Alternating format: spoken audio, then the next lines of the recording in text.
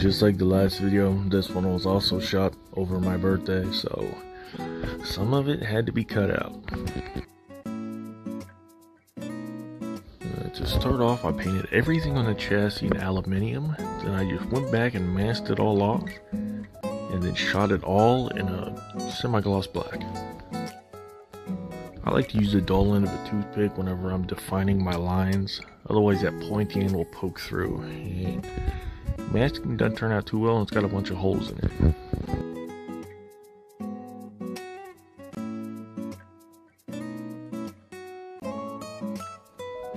And I just followed the same order for the transmission pan, the oil pan, and the front control arms. And the sides. Basically the only thing that was black was just everything that was the actual bottom.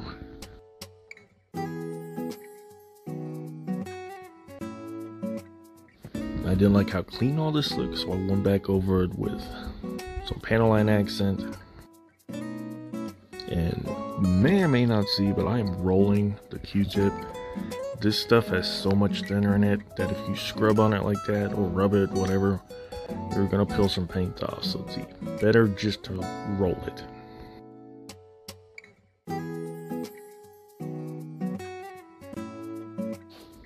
The exhaust on this is supposed to be flat white, and the only flat white I had was my primer, and it looked so good.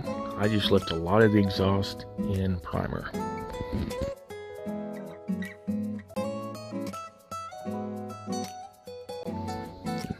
I had to cut out me painting this because it didn't go so well.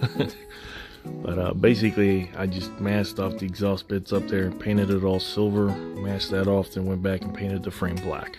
You'll see it later.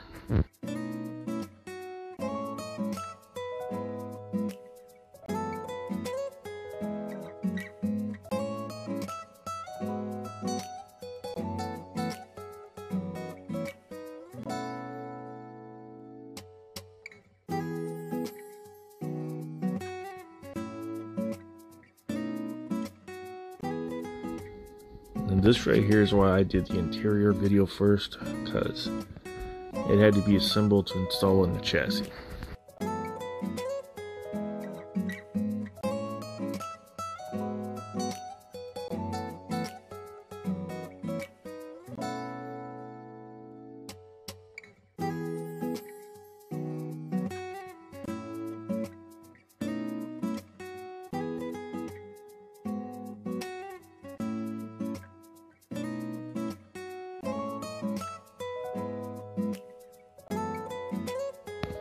If you watch any of my previous videos, you know that I have a very specific method for doing this. I don't try to slice them off.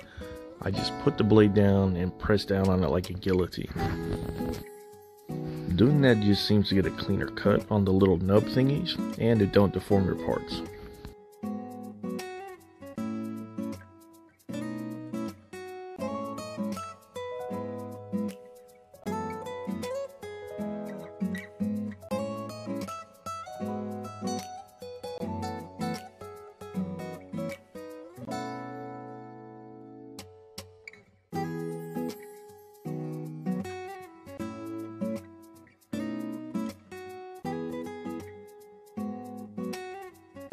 There is a fine line here when installing these. You want to bend the bottom control arm just enough and bend the upper control arm just enough to slide that in there. If you bend one way too far to try to install it, it's going to snap it off. I did that on the driver's side. I guess on this car, it's the passenger side. This rack and pinion was another thing I had to cut. It was really easy to install though. It's not strong enough to turn the wheels, it just bends.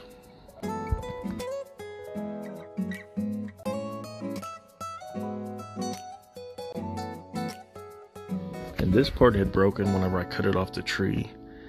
However, it was a very clean break. It was still easy to install. Everything's got alignment pins, so I guess I got lucky here.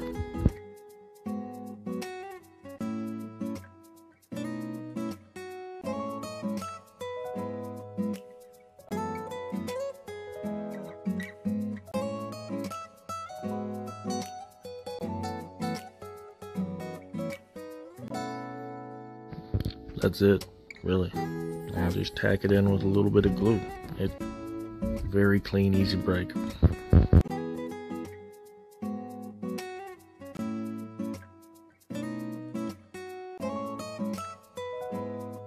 And for as easy as these end caps were to install, I don't know why, but I had so much trouble just popping this in place.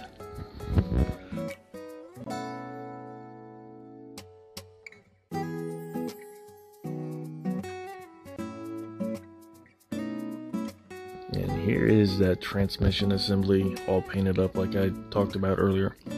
However, whenever I went to go test fit it, I forgot there's glue in place from that bottom control arm that had broken, so it got stuck in place.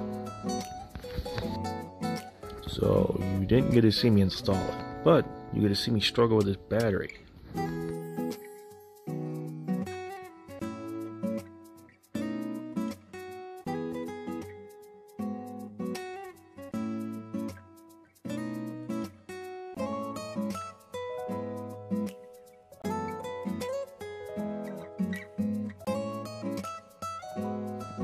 Yeah, one last bit. I think this is the last of it. The last bit that had to get cut was just me putting in those frame rail thingies that hold up the spare tire.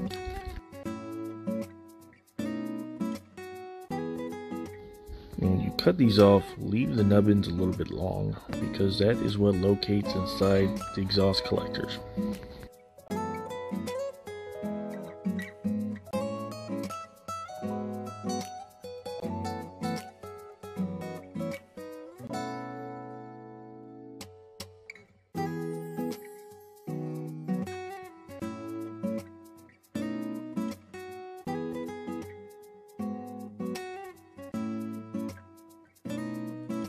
And I say that, yet on this very last one, I had to cut it real short because the hole in there wasn't very deep and it wasn't allowing me to line it up on the bottom.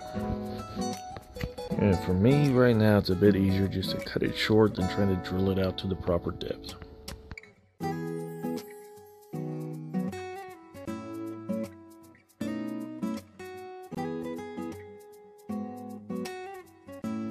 This rear window, just as easy as a seat. It literally just pops into place. Now, I forgot why I extended this bit so long and what I was trying to explain, but it must have been important, so I left this extra long bit in.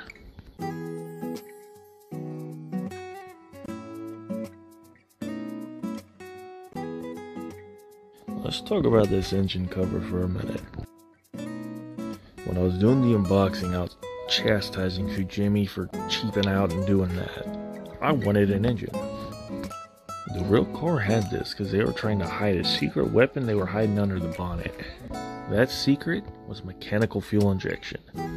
So, the 330, P3, and P4 series did not have a visible engine. That's it though, guys. History lesson over. Gonna be moving on to the rest of the body next, so stay tuned.